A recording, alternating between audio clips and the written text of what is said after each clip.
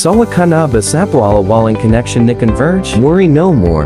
This has been our issue since last week and sobrang nakaka-irita na. Just if you want to give them a call, you may do so through these numbers.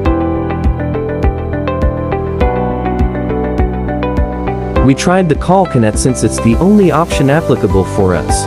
Unfortunately, the reps aren't so helpful, and their lines has some issues as well.